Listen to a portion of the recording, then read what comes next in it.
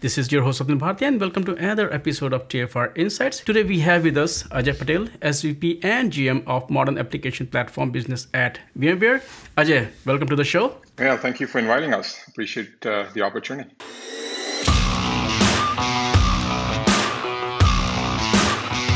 I want to learn from you, what is the focus of this business unit? A really exciting opportunity for me personally when Pat asked me to take over what we call the Modern Application Platform Business Unit.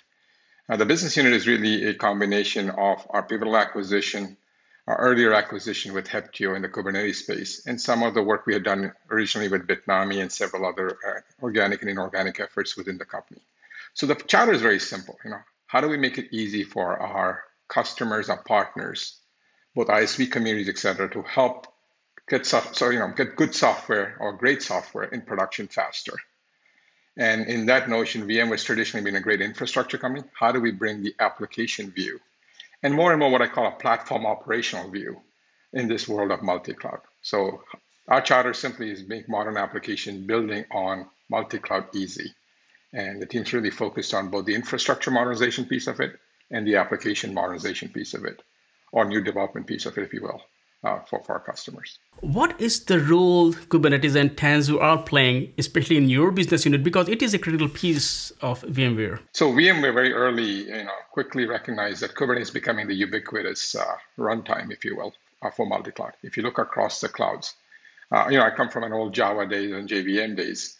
It has the same promise of the infrastructure in terms of providing that kind of ubiquity or the dial tone on which you can start to deploy applications and provide a platform on which you can build on, right? And so with Joe Beda and Craig McLuckie joining the team early on, so the Heptio acquisition, we really went all in on Kubernetes. We're at this stage, I think, the number 2 committer for Kubernetes and often a number 1 committer in some of the special projects that we drive. So a pretty big commitment and investment in Kubernetes. And we really believe it's changing the game in terms of how developers have access to infrastructure. And it kind of gives you kind of a meta platform on which you can start to build out the capabilities that allow you to get the software into production faster, give you the agility the customers are looking for. It's like kind of right level of abstraction. You might have heard Joe Beda talk about kind of the Goldilocks abstraction. And so we believe Kubernetes is really the foundational for Tanzu and even VMware.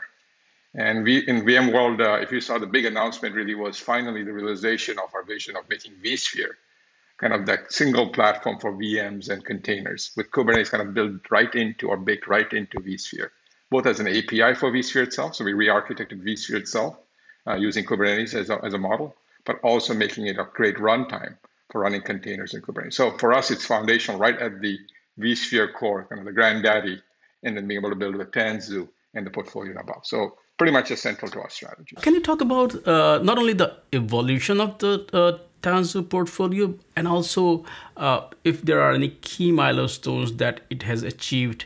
Can you share some more insights into that? Yeah, I think the key milestones, I always think in terms of customer adoption, right? And classically, people used to measure what we call AI instances, right? We now have millions of application instances in production. I can't get into the specific names of a customer, but a large financial services company has gone all in on building a private cloud using the Tanzu portfolio. Equally, we have companies that are starting to launch and use services on AKS, for example. Where a great announcement coming into Spring 1 was a partnership with Microsoft. We launched something called Azure Spring Cloud, where a developer can even get started, right, with simply using Spring and going into production on top of AKS. So this breadth of capability that we delivered that gives customers choice, right?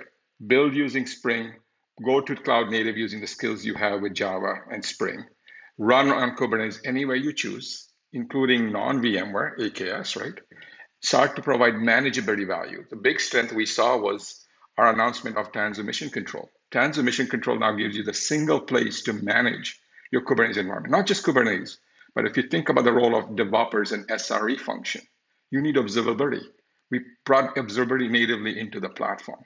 You start to think about service mesh and container networking. If you're building microservices, what is becoming more and more important is networking.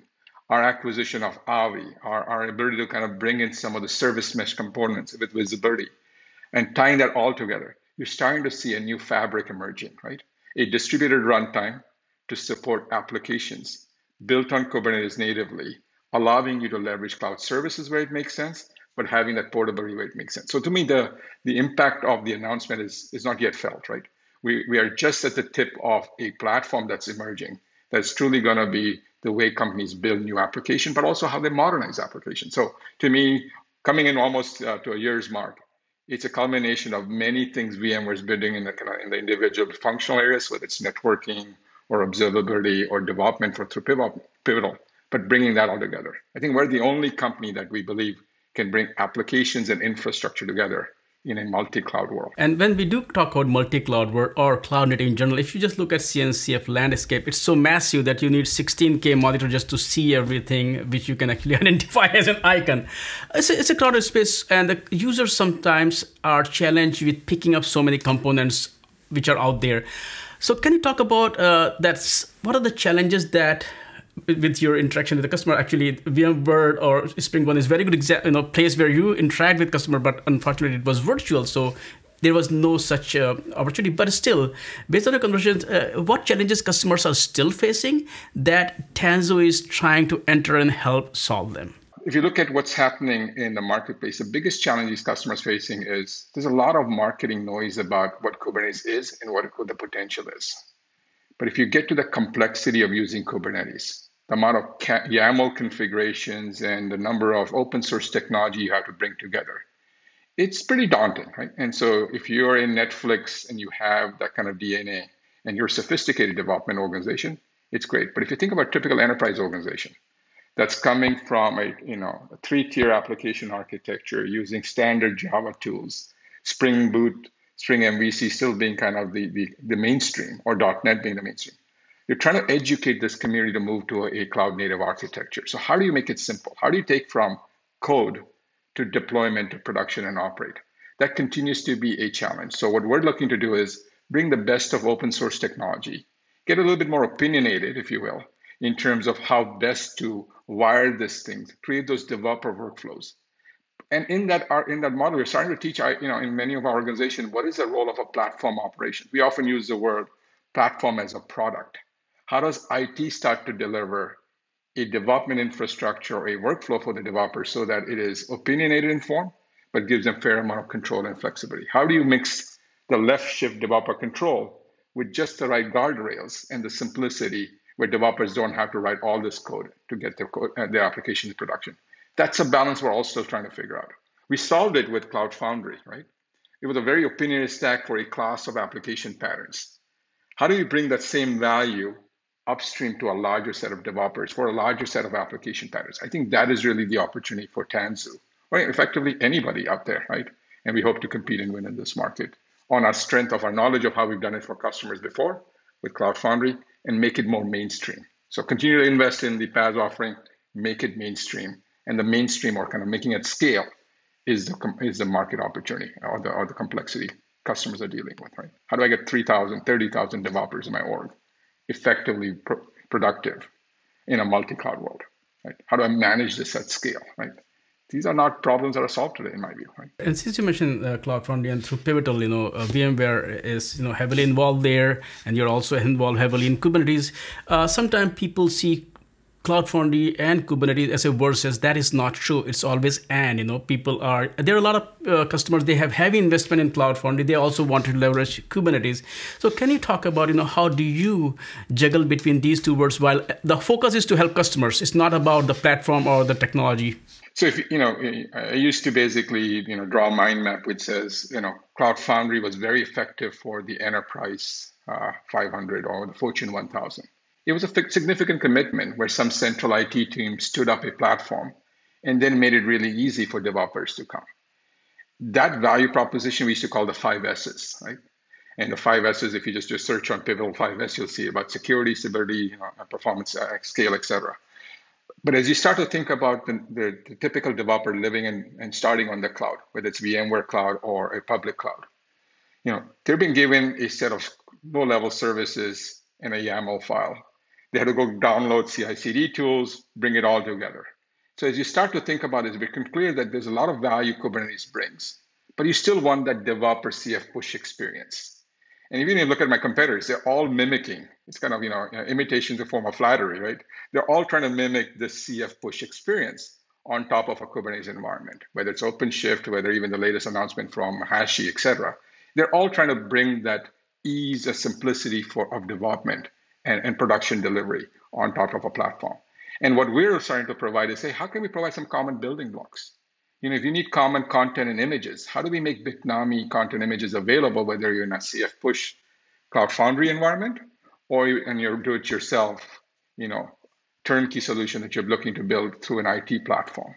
We're starting to modularize the environment as well as bring the power of Kubernetes to Cloud Foundry. So you'll see later on this year, we're announcing Taz for K8s, our Tanzu application service for Kubernetes. It brings a lot of the Cloud Foundry capabilities that people like on top of a modern Kubernetes runtime. Continue to support and bring a lot of the BOSH capability of release management to a Kubernetes world. So it's not A or B, it's A and B. It is a continuum. It really comes back to philosophy and your set of capability that you want to offer to your developers. How much flexibility and control? How much opinionation, right?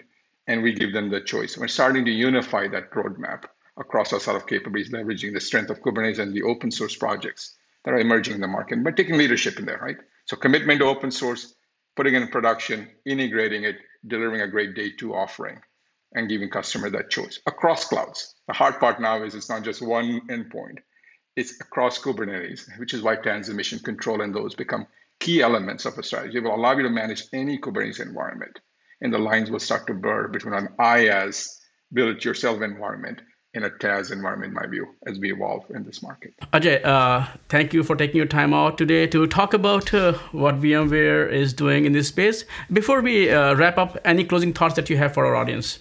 No, again, first, thank you for the opportunity to be on your show. I think I'd leave customers and my partners with one thing. VMware is very much committed to open source. Modern Application Business Unit is really about moving VMware from infrastructure to be a leader in application and application development. You'll see strong position from us in terms of support for open source ISV community, strong commitment to ISVs looking to operate in a multi-cloud world, and a focus on moving customers to modernize the infrastructure and application. Continue to be partner with everyone in the community, right? It's a world of cooperation. We will be partnering and competing, and we look to really work with many of you in the many weeks, days to come. Thank you.